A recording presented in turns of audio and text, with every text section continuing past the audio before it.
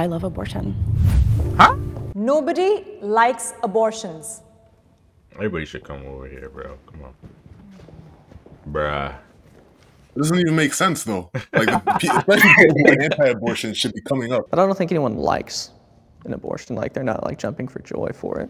I think it is a very physically taxing process to go through, and I don't think anyone would want to intentionally have an abortion. I think those who get an abortion, most of the time, it's because they need to. It's a harmful narrative on both sides of the conversation to say that, you know, women celebrate abortion. I think it creates a prejudice around women who do get abortions. And I don't think that it's good to kind of minimize the decision of abortion from either side, from either perspective, so. Can the disagreeer step forward? But it has some good arguments. I think if you asked me this question maybe several years ago, I would have said nobody likes abortion. But I think in today's climate, it is much more celebrated. As a pro-life person, I've had people tell me that they will dedicate their next abortion to me. Bro, what? That's tough. Wow. Like, how did that come up in normal conversation? You know what I'm saying? To you, things like I'll donate to Planned Parenthood in your name, and there's other pages like Shout Your Abortion that openly celebrates abortion rights.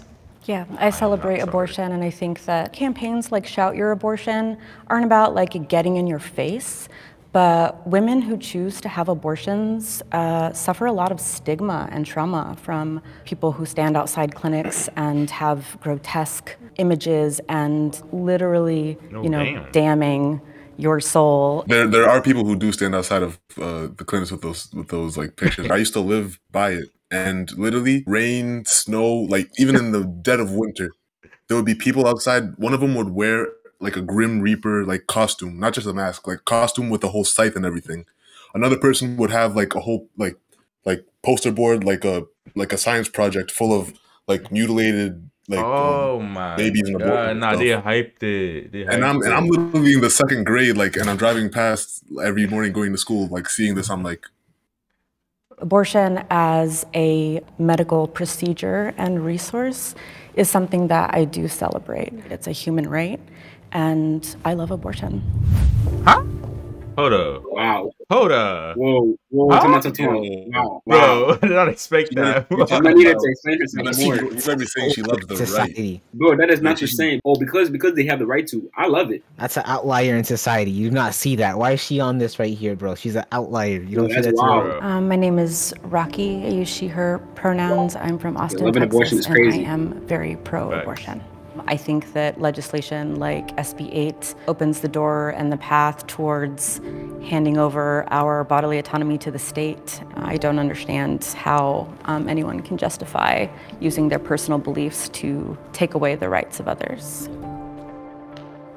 My name's Abby. I'm from Orlando, Florida, and I'm an abolitionist of human abortion. We have to ask the question of what makes humans valuable. So because my worldview as a Christian gives me a foundation for human worth, and because I believe scientifically fetuses are human beings from the moment of conception, I am against abortion.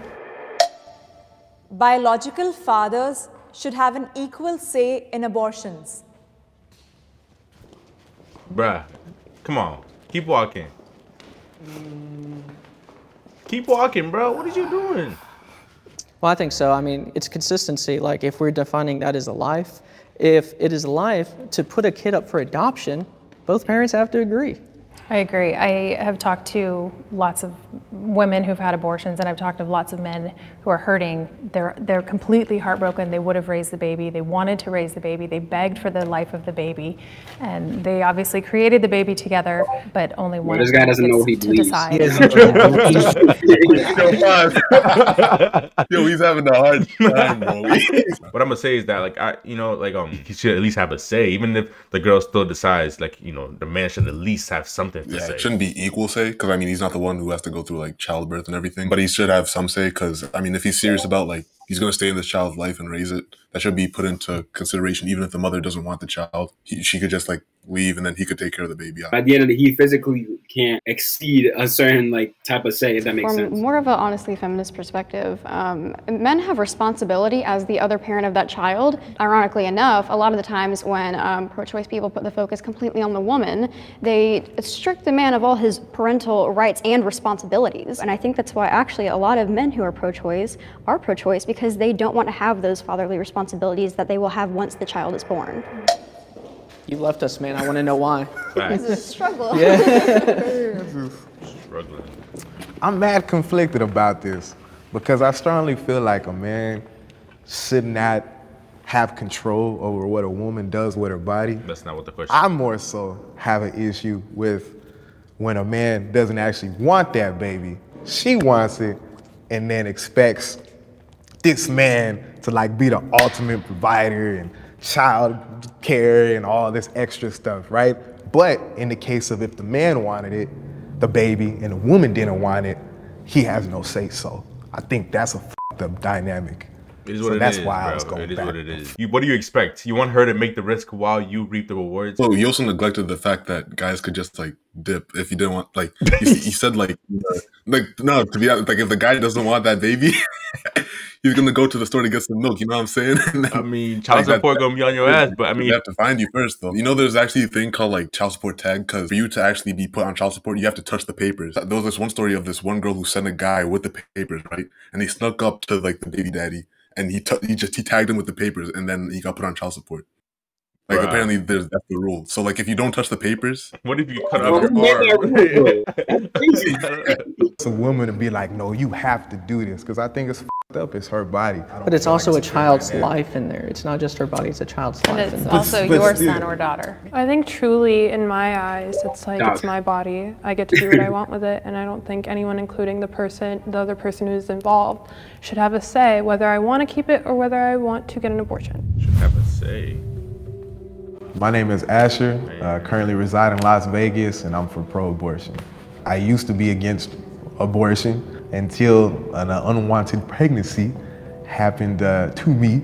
How is it that because this unwanted pregnancy happened, all of a sudden that you just compromise on your conviction? I think his convictions were strong enough to begin with. That's the answer, I think. Bro, you can see it in this video. You can see it in this video. His man is not straight.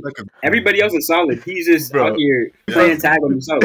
He might be not even sure right now. At the end of the video, he's gonna be standing over there again, bro. He's gonna be standing on that side. If you know for a fact that you're not even gonna be the best parent for that child, or you can't provide for that child, or maybe you're just fearful and don't want to pop a child out of you, or just whatever reason that you have, I feel like you shouldn't have to go through with that. You still have that choice over. You shouldn't have to have sex, unprotected sex. There are issues where like the condom like rips like a little bit on accident, and then bro, maybe if you really are terrified of abortions, bro, just get a Plan B every single time, no matter what. A woman takes a Plan B more than 3 times a year, she could have infertility. I don't think that's the truth, bro. I do know that if you have it too often, though, it can cause problems. I do know that.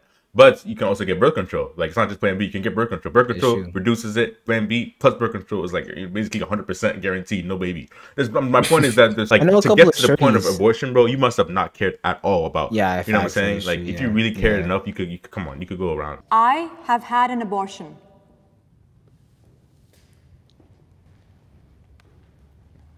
Interesting. A few months ago, I found out that I was pregnant. When I imagined myself finding out I was pregnant for the first time, I wanted it to be celebrated. And in that moment, I felt such severe anxiety. And I felt, and having that. What? Oh, okay. I felt, I got you. like the entire time I was just in a lot of emotional pain, grieving, I was debating. Yo, this is just bad, bro. Like, you over here talking about our abortion, we're laughing at this guy. I was laughing because we were already talking about how on the fence he was on every question. And I was like, how the heck are you on the fence about this? Either you know or you don't. On every question, he's late. And then he's like 2 minutes late on every question, bro. No matter what it is, bro. And then I started contemplating. Wait, did he like physically have an abortion? bro. Yo, he doesn't know what he is, bro. And in that moment, I felt such severe anxiety. And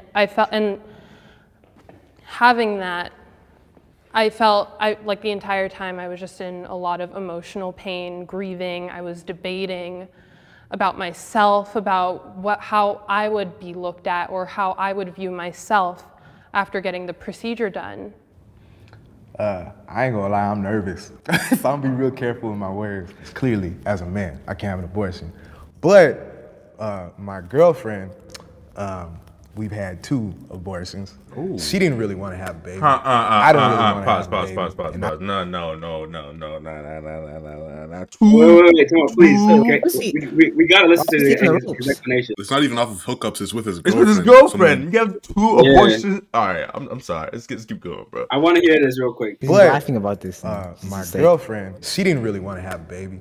I didn't really want to have a baby. And I know for me, I don't want to be seen as that deadbeat father person, but I knew I wasn't really trying to sacrifice my own dreams or what I was trying to accomplish to be a dad at that point. I think that's definitely like one of the biggest things to consider because I wasn't in any kind of position to be a mother, you know? So it's like, I want to get my shit together before I can have a baby and give it a life that it deserves. Pause it, bro. Nah, we need to talk about this. Well, yeah, you're gonna have to pause it real quick down. because this is not even funny anymore, bro. Yeah, this Who is abortions, man. What if his girl is just as like indecisive, bro? Yo, indecisive as him. Maybe rocking back and forth to the abortion center, bro. After the first, we were like, all right, let's be more cautious moving forward, so this doesn't happen until we're ready. The second time, it's more of like I just don't want it. Like straight up was like, shit, I can get away with it. I did it before. I'm gonna do it again. And even you can tell. I mean, he said he was nervous, but even you can kind of tell from the way he's explaining it. He's laughing, he's a very like he straight up just didn't want it. He's the worst possible pro-choice advocate I've ever seen, bro. Jubilee be finding the worst people. Bro, where do they find people at, bro? I don't know. Bro, they get it from the streets, bro. I swear, they get it random people from the streets. And that's like always like the most like unrelatable people. Bro, he's so undecisive, bro. He doesn't know what he's thinking. Bro, he probably wanted the baby, then he told her to get an abortion, and then he felt guilty about the abortion, so he's like, yo, let's try again. But then he was like, nah, I changed my mind again. And then that's how he got killed, bro. Share thoughts in the comment section. What do you guys think? Catch you on the next one.